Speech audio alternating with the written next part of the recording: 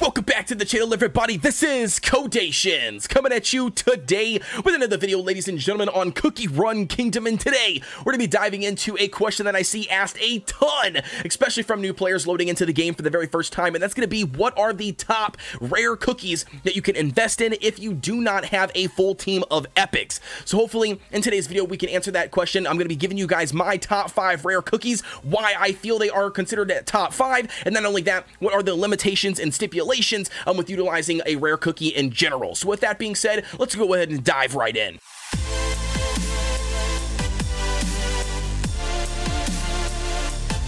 Diving right in, ladies and gentlemen. So for the first cookie we've got on the top 5 list, it's going to be none other than Adventure Cookie. All right, now we talked a little bit about him over on the tier list video that I did. I will try to remember to pop it somewhere here up on screen for you if you haven't checked out that tier list video. But nevertheless, Adventure Cookie definitely is one that is worth investing in early game, just because it is going to be a budget-friendly version of Vampire Cookie. And if you don't know, Vampire Cookie is 100% the best single target damage dealer in the entire game. So you want to make sure that you are 100% picking up a Vampire Cookie at your earliest convenience if you were slacking in the DPS department. But nevertheless, let's say you don't have a Vampire, investing in Adventure Cookie early on, especially early game, is not going to be a bad option, just because there's already been videos where that are showing, I believe it's in Korean, that is actually showing Adventure Cookie achieving 2 million, that's right, 2 million points in the World Guild Boss Battle. All right, so again, like I said, 100% can be utilized if you have no other option, you haven't gotten lucky and pulled yourself a Vampire. And not only that, just because he is a rare cookie, it's going to allow you to promote him and max level him a lot faster and easier than somebody like Vampire. So again, keep that in mind. Now, I'm taking a look at his skill. As you can see here, you know, they're not expecting it. Adventure Cookie appears behind the rearmost enemy, attacks with a rope, and it incapacitates them. So basically, identical to Vampire Cookie. Last but not least, what I want to cover here, if you are looking to build him, I would 100% run him on a Searing Raspberry set, all right? Because he's going to be very similar to Vampire Cookie. You're going to be just basically 100% focused on trying to get the most attack on him, so then he can do the most damage, because that's what you're utilizing him for. He's a single target nuker, basically, and that's going to be what you're looking to bring to your team, utilizing somebody like Adventure Cookie. So with that being the case, we're going to go ahead and hop over to our number 2 on our top 5 list for when it comes to cookies to utilize in the rare category, and that's going to be Custard Cookie. All right, so if you guys don't already know, Custard Cookie is going to be the free healer that the game gives you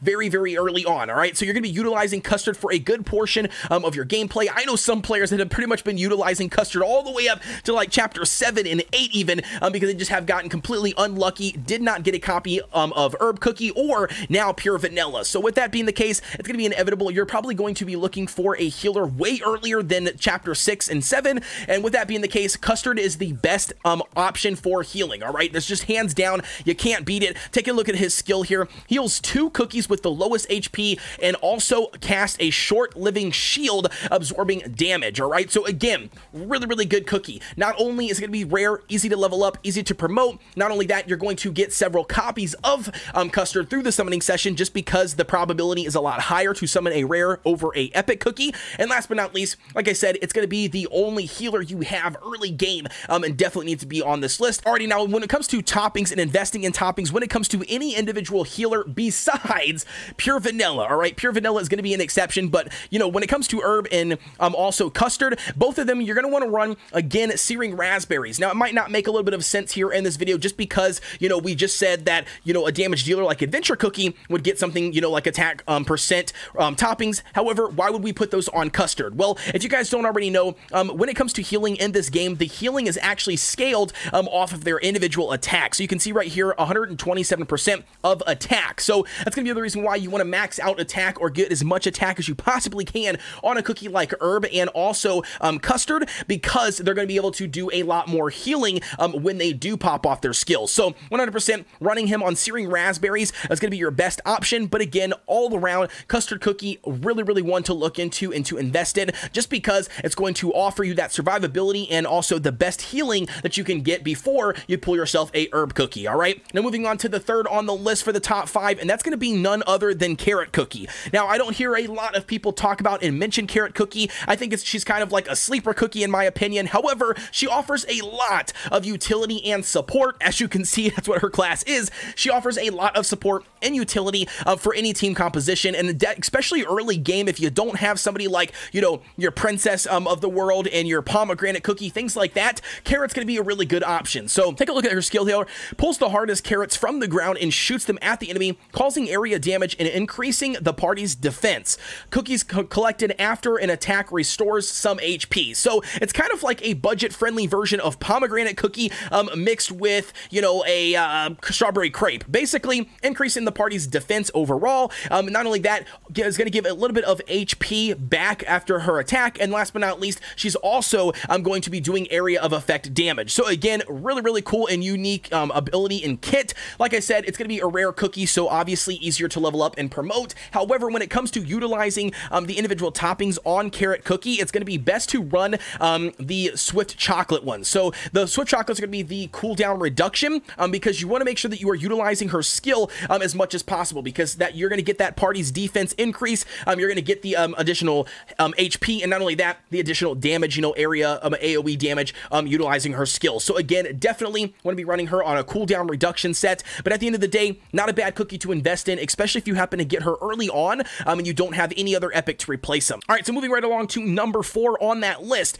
is going to be none other than Princess Cookie. Man, if you guys don't already know, this was a lot of players' early game Dark Choco. All right, so this is going to be the budget version of Dark Choco, 100%. Taking a look at the skill here, the world is full of adventure. Princess Cookie swings her scepter with a noble smile, causing area damage and decreasing the enemy's defense. All right, so it's going to be a defense break at the rare cookie level. All right, so again, with any of these rare cookies, I can't stress it enough. If you guys happen to get a epic version or a better placement in the epic category, then 100% stop investing in on these rare cookies, even if you've already started investing in on them, and then switch over and invest in those rare or those epic cookies. All right, so again, just keep that in mind. You don't want to be running these, you know, all the way to end game. You definitely are looking to replace them with epics, and this is going to be the same with Princess Cookie. When you get a Dark Choco Cookie, which is probably going to be, in my opinion, arguably the best choice for your first mileage, you know, summon. But at the end of the day, if you don't happen to get a Dark Choco, Princess is going to be a very viable option, just because you are going to be able to get,